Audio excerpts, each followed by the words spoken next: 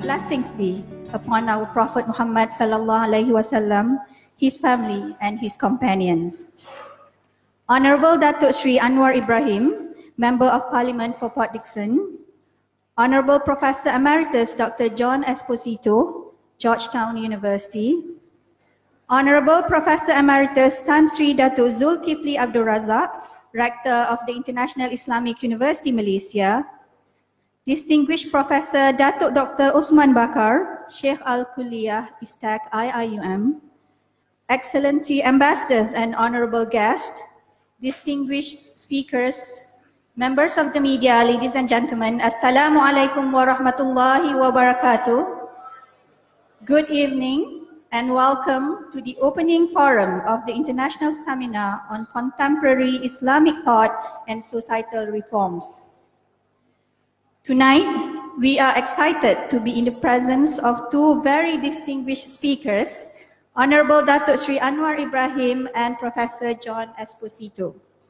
So without further delay, I am pleased to invite distinguished Professor Dato Dr. Usman Bakar, Sheikh Al-Kulliyah of ISTAC, to deliver his welcome remarks, followed by an introduction on the two prominent speakers. Thank you. Bismillahirrahmanirrahim. Assalamualaikum warahmatullahi wabarakatuh, and a very good evening to everyone.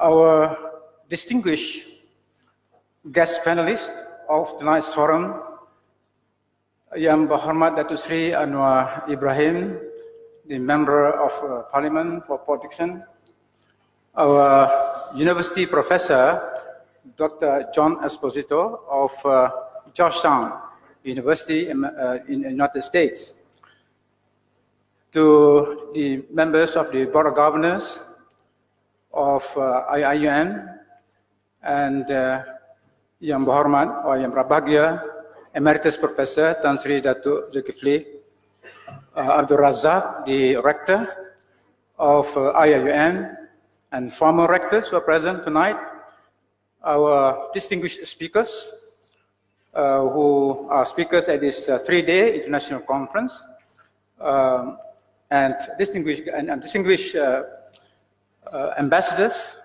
who are present here, and ladies and gentlemen.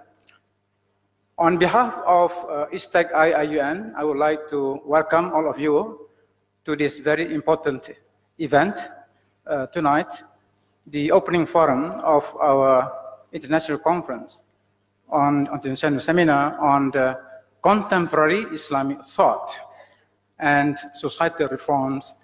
And the theme of this seminar is contemporary Islamic thought and prospects for societal reform in geocultural perspectives. We have a three-day international conference which began today, this afternoon, and we have 2 days more to go, but in conjunction with this seminar, we organized the opening community forum, which is tonight, and the closing forum on Friday afternoon. We would certainly invite you all to come to the Friday closing forum. With the title of the conference is World Economic Forum 2019. Muslim responses. And tonight, the theme or the title of the forum is Islam and Multiculturalism. The subtitle is The Need for Educational Reform.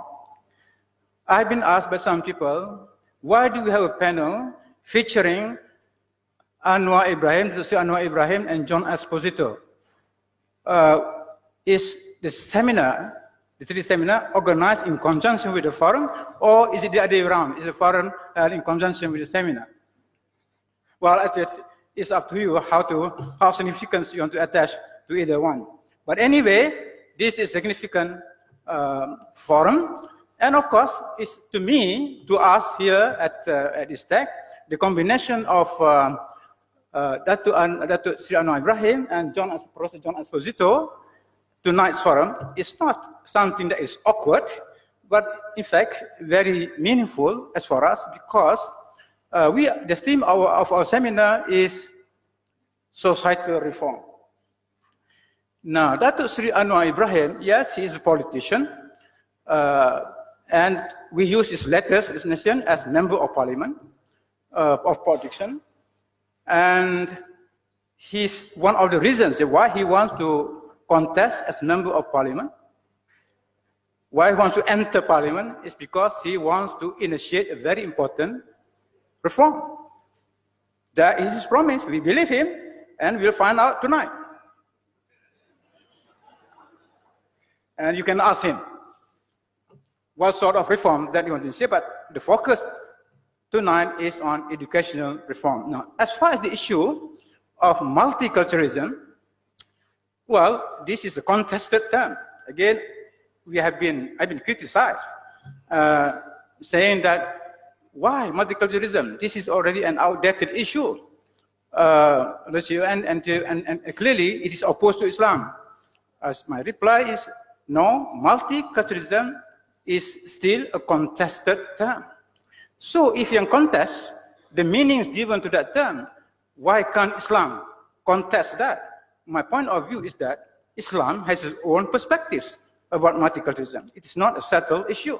In fact, as multiculturalism becomes a more important issue globally, we need to present the Islamic perspectives on multiculturalism. Even in Malaysia itself, I mean, we have to revisit. Basically, we have to revisit this issue. And hopefully tonight, the two speakers will highlight new issues pertaining to this. So basically, the question is how, or rather, how should we present ourselves from the perspective of Islam, this issue? But of course, we single out the issue of educational reform because that is the key to everything in a sense. Is our education system in line or not with the demands, with the demands and the, in a sense, the needs of multicultural societies? So I leave it to that. So thank you very much for the two speakers. We shall begin, but I want to say something about the organizer of this event. Actually, for this particular forum tonight, as distinct from the seminar itself, this event is organized, first of all, by ISTAC, IIUM, co-organized by Muslim, the Muslim Intellectual Forum, whose advisor is Dato Seri Anwar Ibrahim, and by the Center for Islamic Economics, the Kuala of Economics and Management of IIUM. So the three organizations organized this event tonight. I attended, of course, this event organized by the Muslim Education Forum some time back ago. And we had at that time, it features our guest speaker, Dr. Zaudin Sarda, who is the founding director of the Center for Post-Normal and Policy Studies. And in fact, Dr. Zaudin Sarda, he is also a speaker in the 3-day forum. He will be giving his talk on Friday before noon on the subject of the future of Muslim reforms itself. It's a very, very interesting topic. So now I invite Dato Seri Anwar Ibrahim to make his presentation. And then later we will have Professor John Esposito as someone as an outsider. Not so an outsider, but he's an outsider anyway, from the United States. We respond to Dato Seri Anwar Ibrahim's presentation, with all due respect.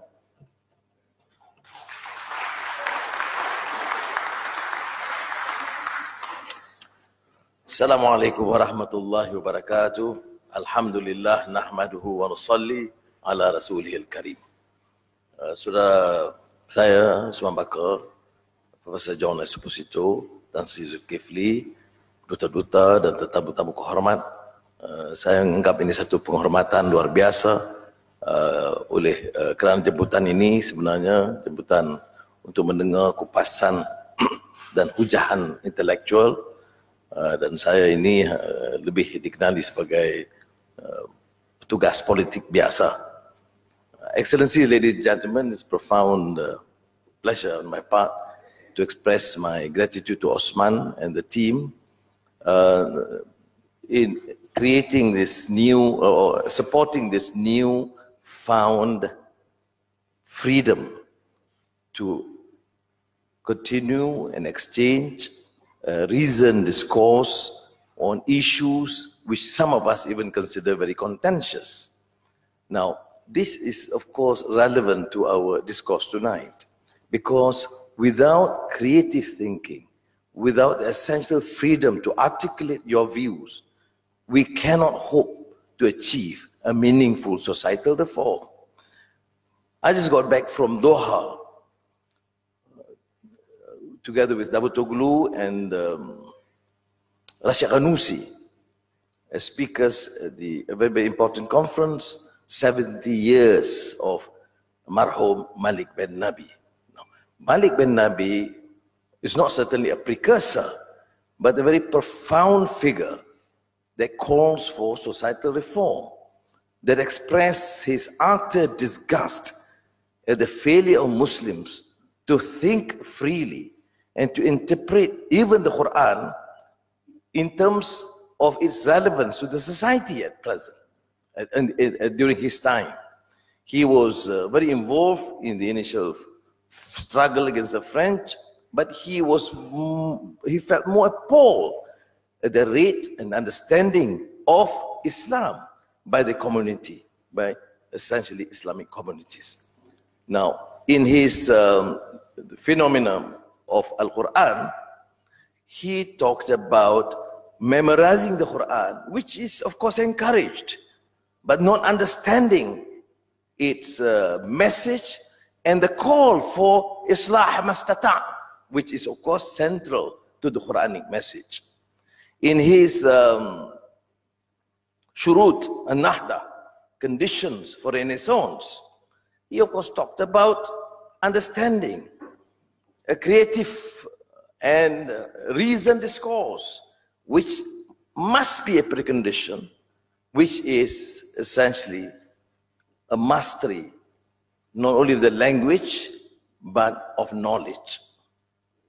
And although he did not craft in the way that T.S. Eliot talks about information, knowledge, and wisdom, certainly in his Shurut al-Nahda, the conditions of Renaissance, he talks about the need for the Muslim society to engage and to have a profound understanding through knowledge and educational reform.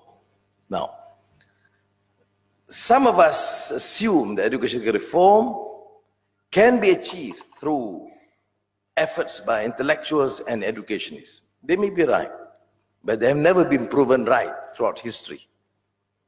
Salahuddin al-Ayyubi, for example, is known to be a fighter.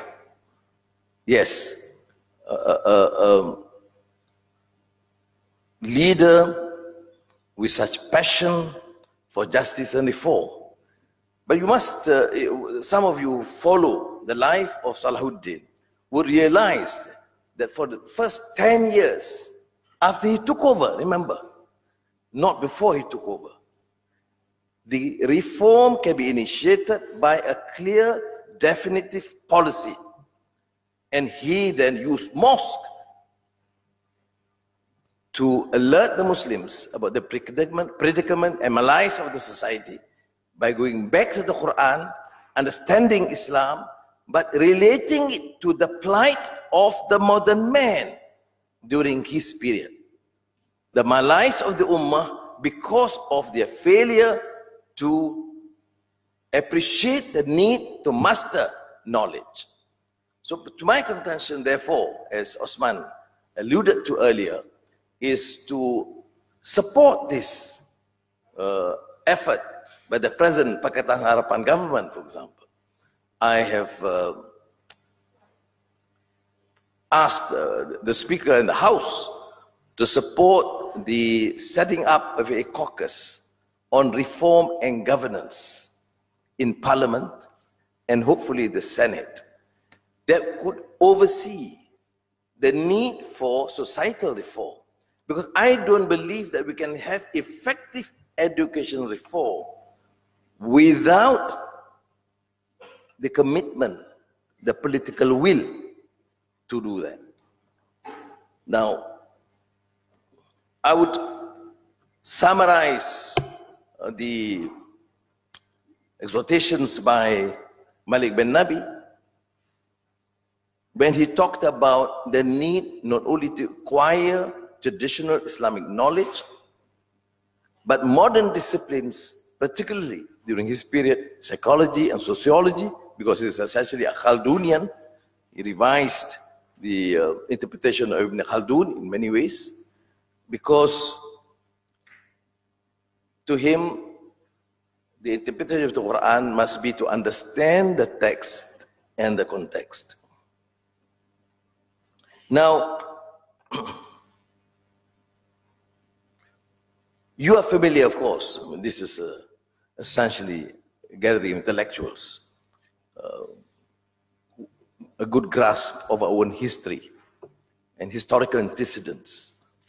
But you would realize, therefore, that being a bit nostalgic about the past is certainly no answer for the present. Understanding, yes, but we must also grapple with the problems of the present.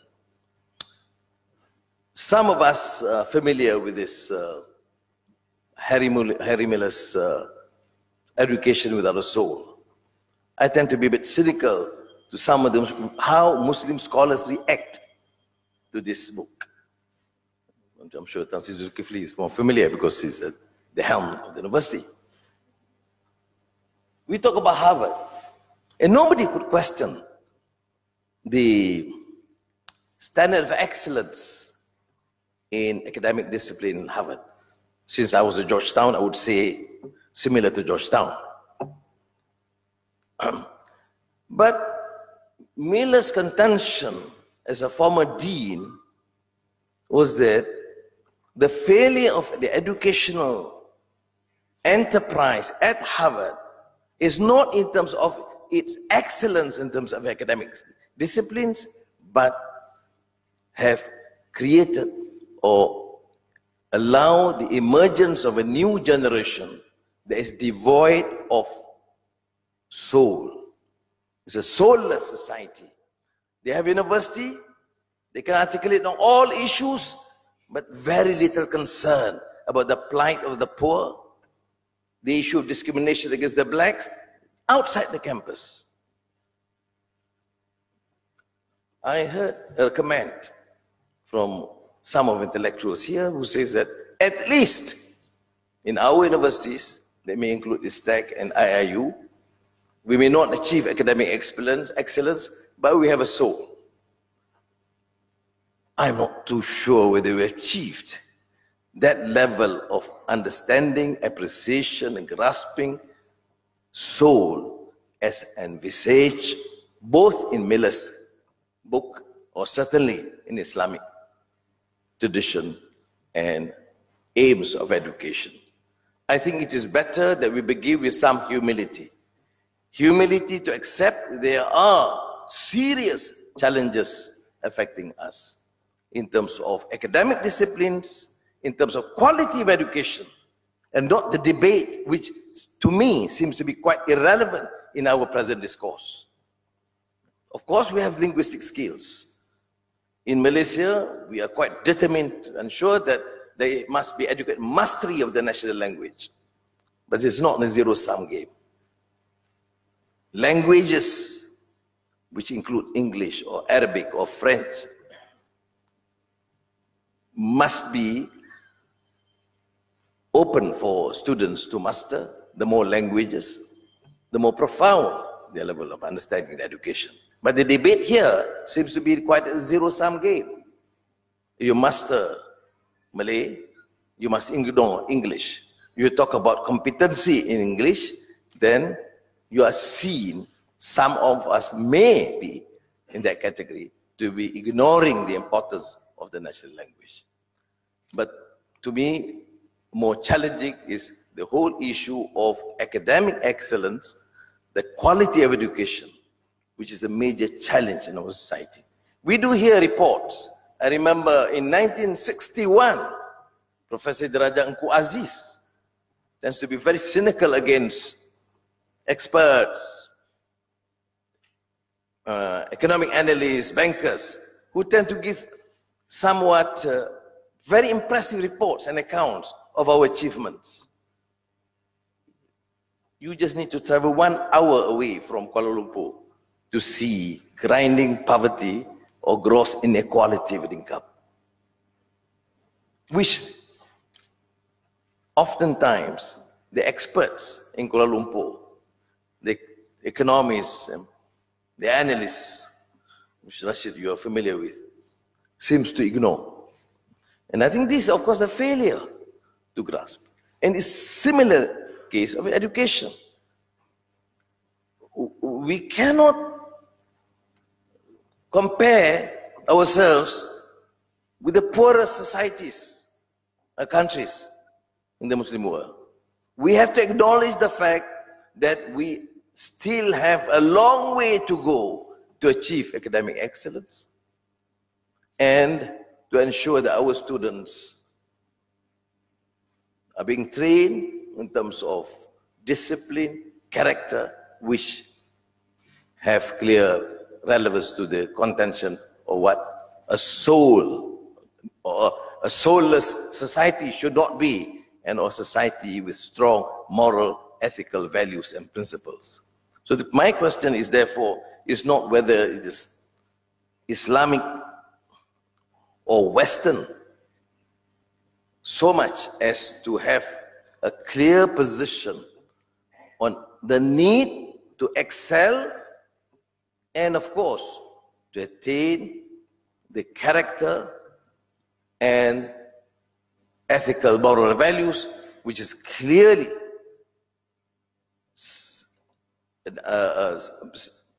a principle that must be strongly embedded in Islamic ethics and religion. But this is, of course, for constitutionally to think about. I'm just giving provoking some issues here. I'm not, of course, naturally suggesting that we are essentially in a hopeless state, but I do question some of us who seem to think, I mean, the more Western educated political leaders or educationists would come and search for some report, some obscure findings to show how great we are, and on the other side, the so-called Islamists would say that, look, in our universities, particularly in this university, we have actually found the answer. I'm very involved, I'm very supportive.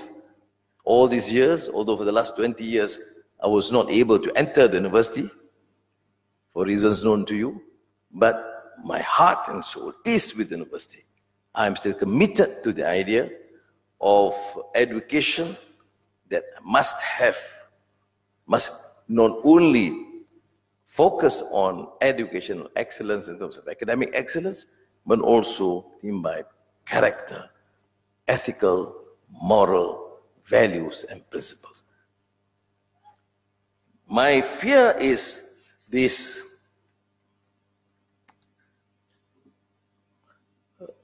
attitude that seems to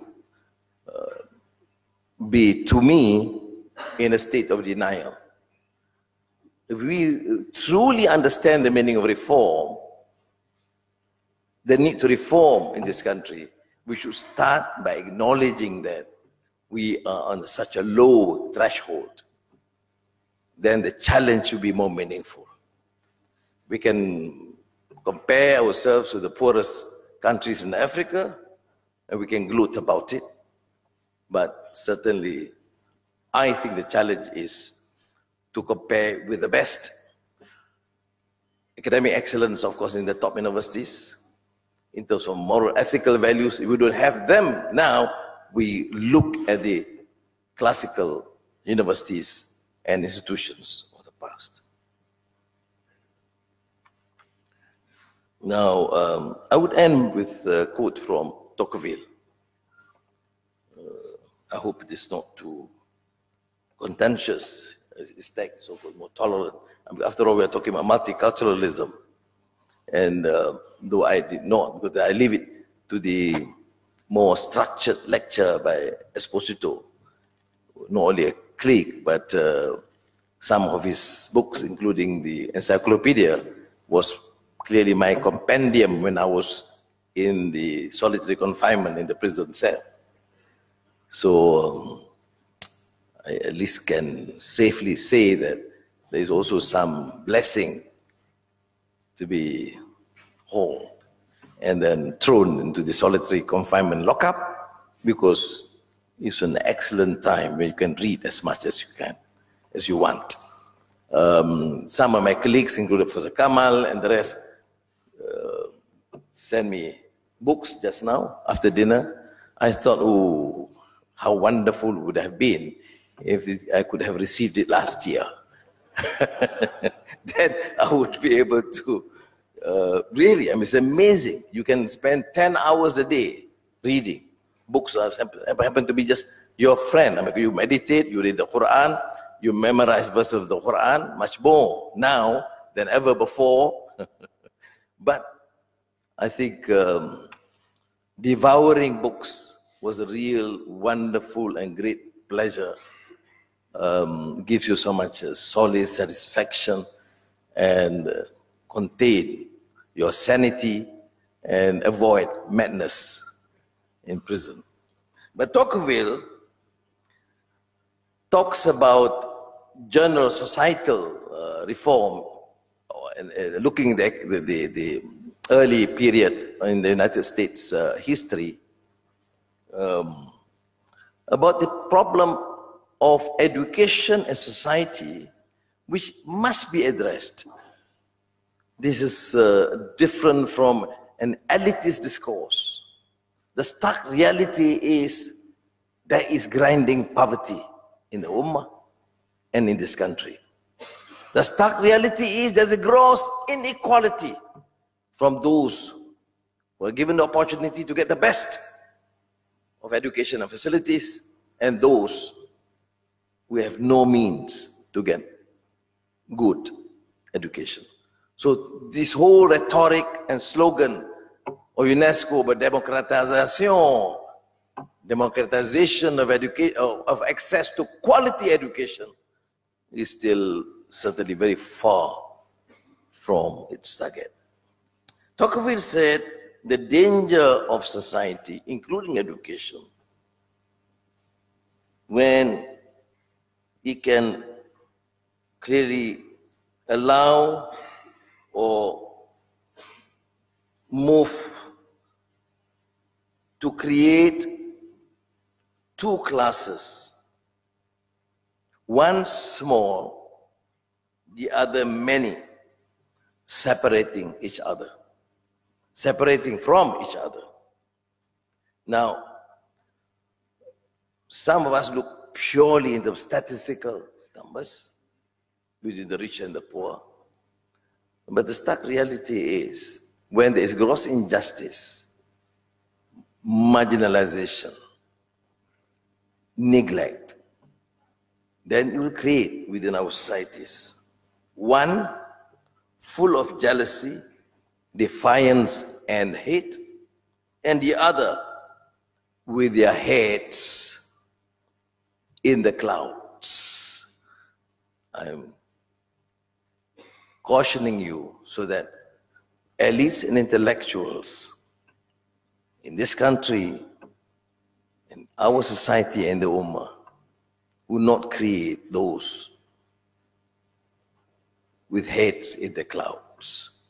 This is more relevant here in this country, because when we saw such gigantic proportion of financial malfeasance and endemic corruption involving billions of dollars from public purse, you find political leaders damned scared And you'll find elites and intellectuals all or mostly muted. This led to a complete destruction of institutions of governance, the judiciary, the enforcement agencies, corruption commission, and of course, political leadership. Let us learn from the lessons of history. And by this societal reform and economic reform, create a society that is not only knowledgeable and competent to address the problems of the present society, including artificial intelligence, digital revolution, but also to ensure that there is justice and fairness for all. Wassalamu alaikum wa rahmatullahi wa barakatuh.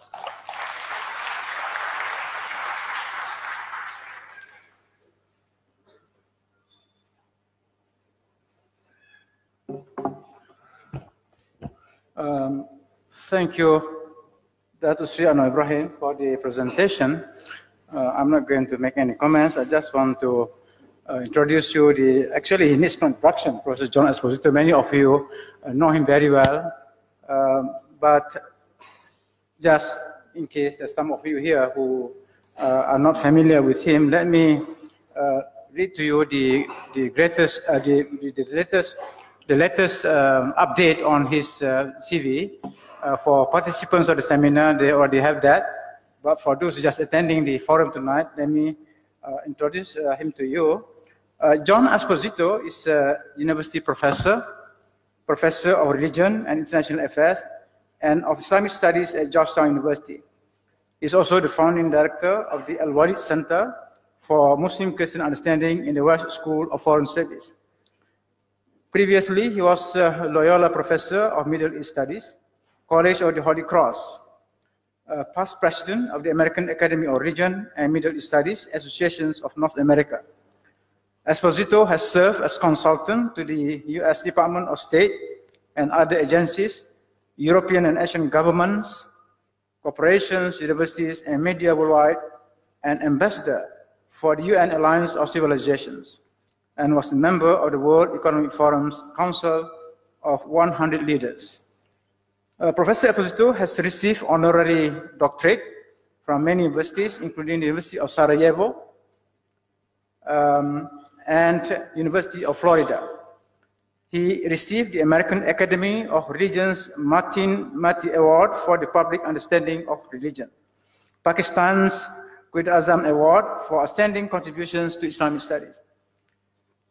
He has written more than 50 books.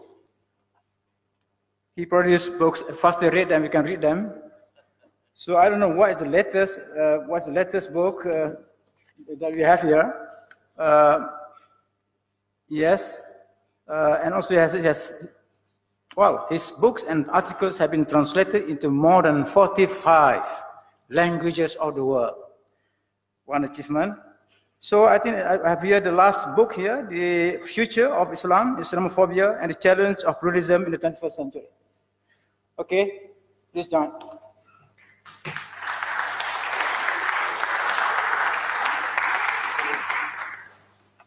Assalamu alaikum.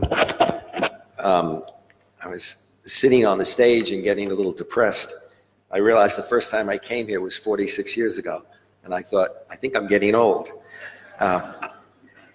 I want to apologize. Most of you, if you've ever seen me speak, I usually look at my notes.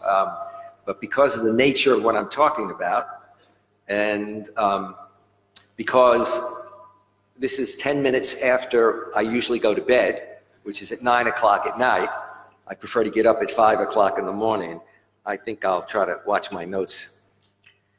Dealing with the question tonight that I want to address is religion and multiculturalism in the public square. I can't emphasize too much the fact that I believe that the challenge in the 21st century is pluralism, religious pluralism and political pluralism. If you look around the world and you look at what's happening in the world and you don't see that the issue of multiculturalism and pluralism is important, then it means that you don't look at what's going on. Now, in Malaysia and Indonesia, you have far more diversity, and you have countries that have had a multicultural context, multi-ethnic, multi-religious context. But that's not the case in many parts of the Muslim world, and certainly not in many parts of the Middle East.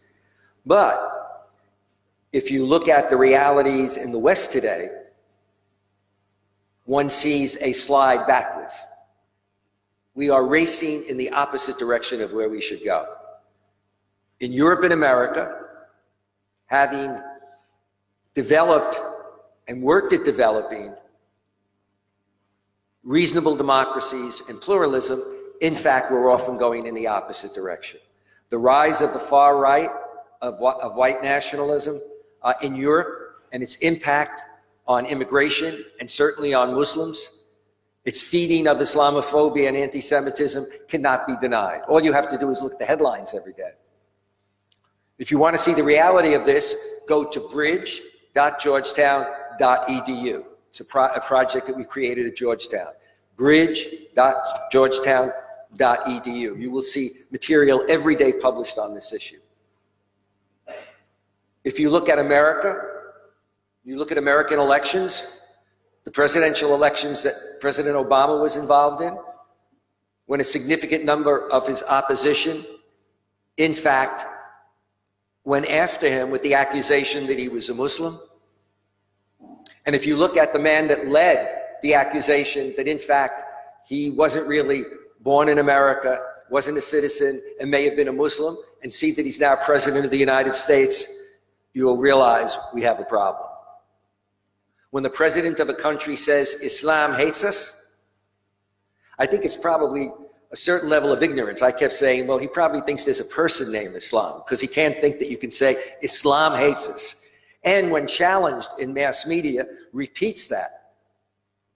And says things like, and there are so many of them.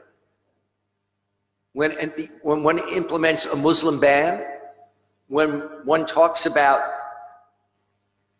Mexicans, Hispanics, etc., and basically is anti-immigrant, that same issue of being anti-immigrant we see also sweeping through Europe, that's a problem.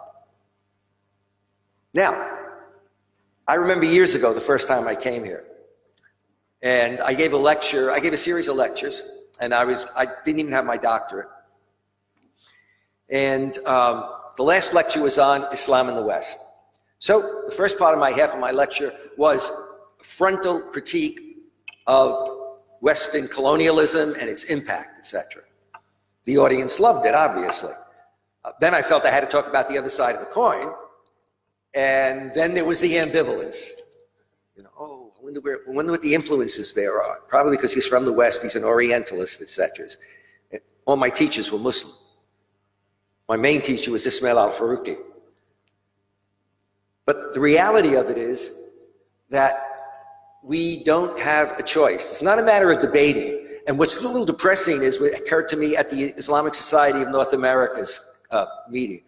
I was on a panel with a young, well, at my age, everybody that's under 80 is young. And after it, a man stopped me and said, a Muslim, I don't know from where, I really enjoyed your talk, but I was a little concerned.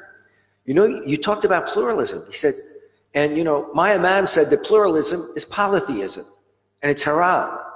I said, excuse me? I thought maybe I couldn't understand his accent. He said, pluralism is polytheism. So I'm very conscious of where I'm going with this talk, and I want to bring that out. But the reality of it is, if you look at the Muslim world, I would say there's Islamophobia in Egypt. Muslim against Muslim. And I would say in many parts of the Gulf, where you have mainstream Islamic activists, not extremists and terrorists, and they have to worry about how the government is going to respond and the security forces, I would say that's discrimination, and I would say it's Islamophobia. But where we are today is influenced by recent years. I mean, what are some of the causes that feed a kind of anti-Islam, anti-Muslim attitude? Number one, the media.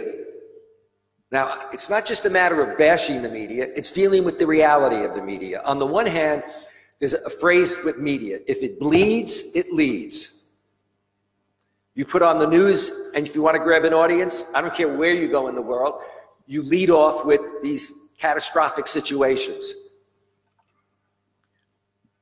When I first moved and taught in Boston, and then when I went to Washington, my mother would come, put the TV on. The first thing she'd say to me the next morning is, "You can't stay here, look at all the crime." On the other hand, my mother was from New York City. Many people don't want to go to New York because they think it's all crime. Well, a lot of it has to do with media coverage. So let me give you an example. I'm going to be very specific here in terms of what I'm talking about. There's a group called Media Tenor that looked at 975,000 pieces of Western media. 975,000 pieces of Western media. And it looked at it from 2001 to 2011. So it looked at all that media and said, where do we find Islam and Muslims? It found that 2% in 2001 of media stories in Western media presented images of Muslim militants and violence. 0.1% looked at what the vast majority of Muslims were like, or what was going on in, if you will, mainstream world.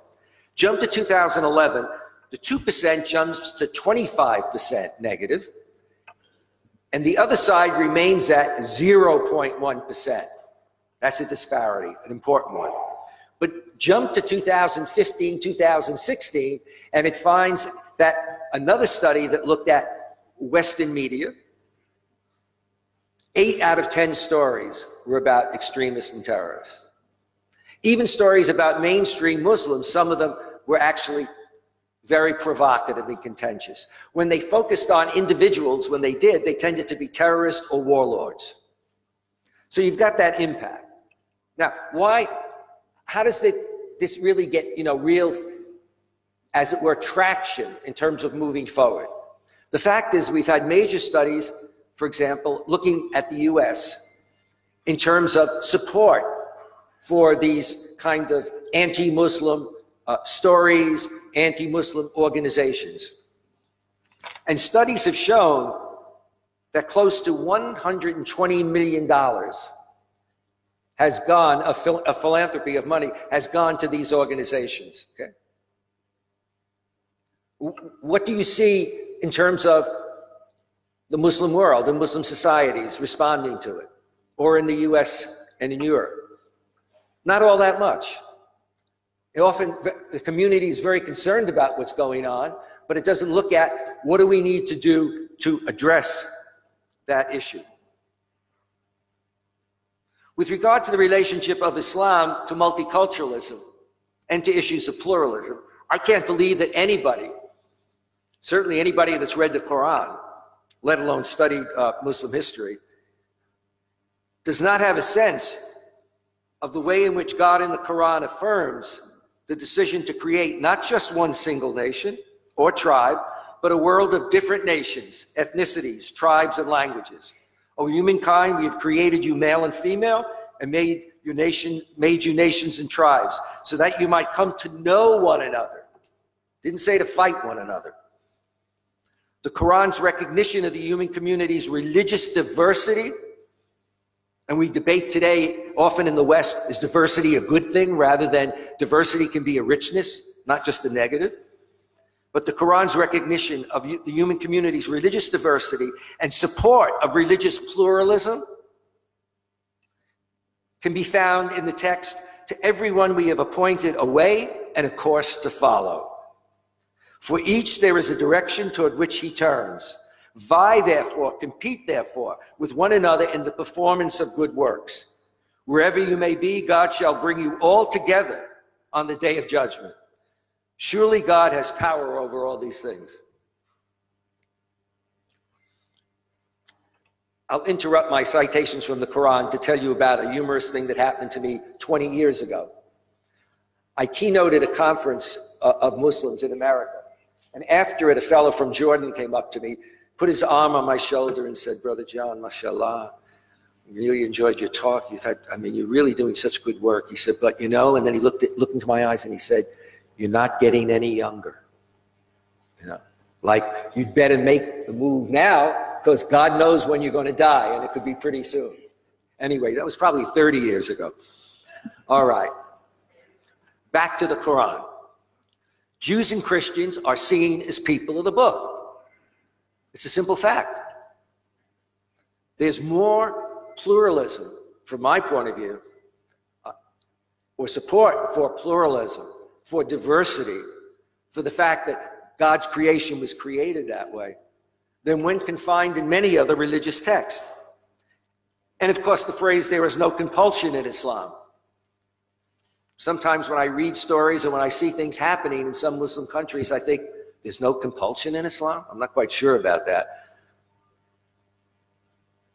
The challenge of multiculturalism and religious pluralism is the challenge in the 21st century. It's not just a religious issue. It's also a political issue. It's a cultural issue. Because it impacts not only immigrants, but it impacts people who are just different and other. A robust religious pluralism is a prerequisite for life and for international relations. Look at where we are in the world today. I have to be careful, this is being recorded. I have to watch my language, it's too bad.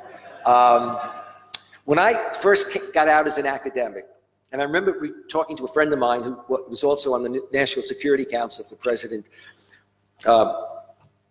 excuse me, for President years ago, I was sure in my lifetime, I thought, gosh, I really feel sorry for all of those poor, and you can fill the word in after that, people who've worked for peace in Palestine and are now retiring and feel like they haven't accomplished anything. They're like researchers spending your whole life trying to solve a disease, and at the end of it saying, I haven't made it. I knew in my lifetime that wouldn't be an issue. I was sure that things would move forward in terms of development in the Muslim world, and it has. But in many countries, it can be a step backwards. It's not just being underdeveloped is not just a question of poverty. It can be a question of the kind of resources and the style of life that's taking place. Just because you have wealth in a country doesn't mean that you're really all that developed. Just because you have brand new buildings that look great, it doesn't mean that in terms of your values, in terms of equity in the society, in terms of concern about poverty, concern about repression, concerned about imprisonment, that you necessarily are doing well. We are all challenged today to move beyond the older established notion of tolerance. Tolerance today is an insulting word. If I say, I tolerate you, that means I let you live. That's what it meant historically. We can coexist didn't mean that we really coexist, talk to each other, wouldn't mind having you as a neighbor, etc.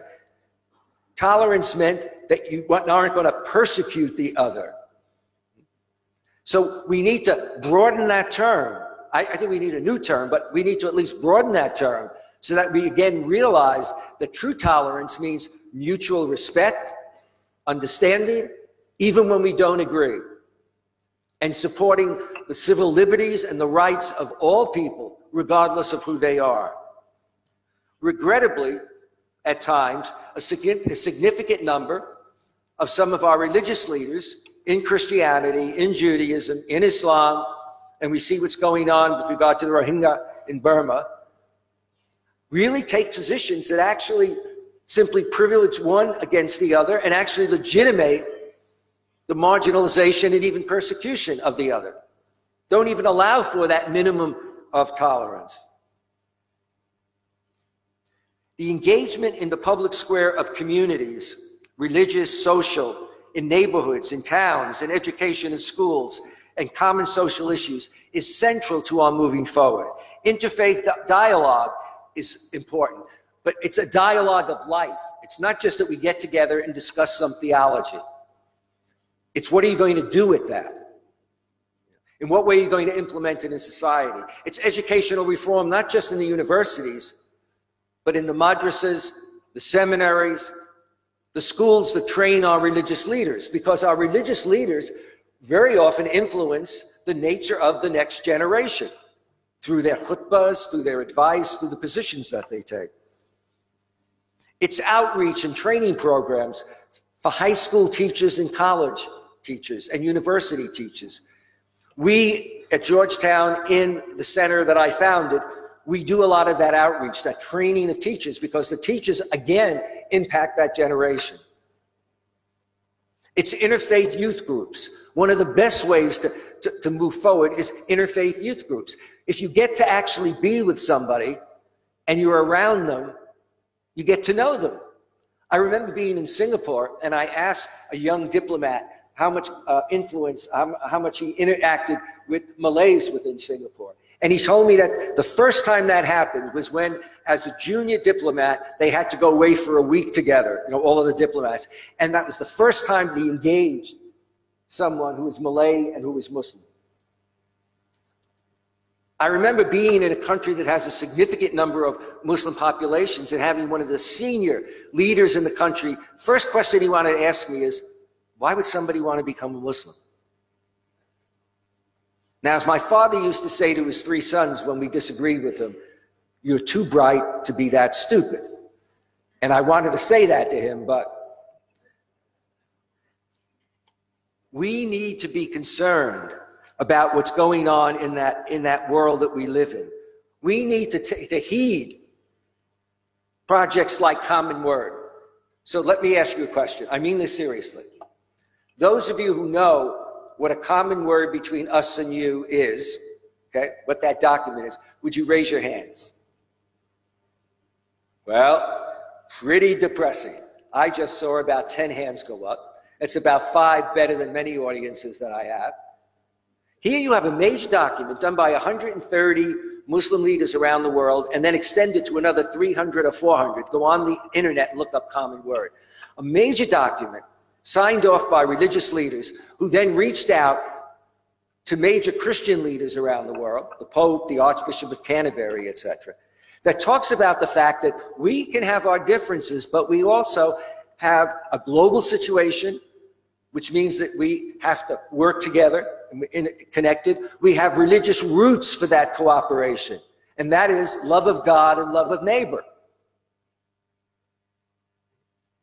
But how often, when we ask the question or answer it, who is the neighbor, do we really include some of the others? And even within religious communities at times, the more conservative versus the more progressive often talk about each other as if they weren't even in the same faith. I avoided a word that I actually like tonight, which is liberal, even better than progressive. The reason I avoided it is that I had a friend of mine tell me that somebody said to them, they asked a friend of theirs, are you going to come tonight? And he said, what, to listen to 2 liberals? I know he meant Osman and Anwar, and certainly not me. But so I'll just say progressives or reform-minded. So where are we in terms of moving forward? This is a very important sentence that I use.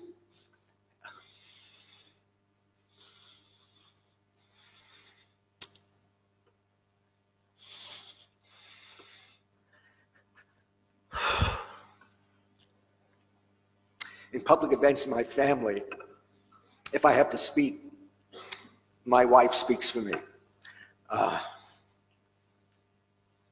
I embody the emotional Italian.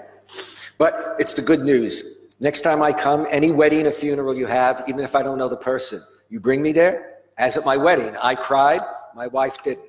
Okay, people of all faiths and no faith, people of all faiths and no faith are challenged to embrace a pluralism based on mutual understanding and respect. Mutual understanding and respect doesn't mean that we agree about everything.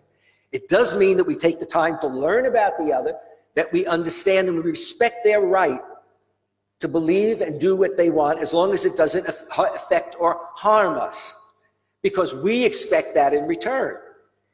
If we don't have that, and in many of our societies we don't, in many societies in the Muslim world and in many societies, I've articulated it, in many parts of Europe and America. I was at a conference on Islamophobia in Europe 2 years ago. And a woman from Poland got up and said, the good news is we don't have many Muslims. The bad news is we have Islamophobia. You know, that it's very strong. Then I went to another conference and a lawyer, Australian, said exactly the same thing. You know, let alone when you have leaders of government making the statements that they do. Look at the elections in Hungary, in Czechoslovakia, etc. Let alone the situation in France. We need to seek to know and understand before we judge. We need to ensure that judgments which have implications both domestically and internationally are fair and informed. You see, if you're able to say that there is an Islamic exceptionalism, see, now of course, some people might say there is because I'm Muslim and yeah, we're exceptional. No, Islamic exceptionalism means that when we talk about civility, when we talk about development, when we talk in a lot of ways, it's as if Islam's a much different religion. One of the statements that I make is that I have the best of both worlds. I'm an academic, and I'm asked the same questions throughout 40 or 50 years of my work. The same exact questions by diplomats, by business people, by ordinary citizens. What's Islam like as a faith? Does it really, you know, support the kind of violence that's out there? Is Islam this? Is Islam that? That's why I did the book, you know, What Everyone Needs to Know About Islam, and did a new book called What Everyone Needs to Know About Sharia. We need to display a self-criticism that recognizes, this is a very important point, that all religions, including our own, have a transcendent side, that we can agree on. A belief in a transcendent reality, we would say God. And the transcendent side is that if you follow God's way, you transcend your more base notions and attitudes and become a better person. But they all have a history that has a dark side. All religions have people who have appropriated and engaged in what I would call unholy wars, you see, and unholy crusades and unholy etc. All of them have a dark side where either emperors used it or religious leaders used religion to legitimate what they were going to do. And we see that certainly in recent years when we look at extremist groups across religions. I teach a course called Religion and Violence, Terror in the Name of God. We need to identify and promote the many shared beliefs, values, interests, without denying the differences and the uniqueness of our own religious traditions. In an age of globalization and increased religious and ethnic diversity, but also violence that often occurs and persecution, we need a religious pluralism and sense of multiculturalism founded on a deep understanding and respect, one that will truly meet the needs of the 21st century. Thank you.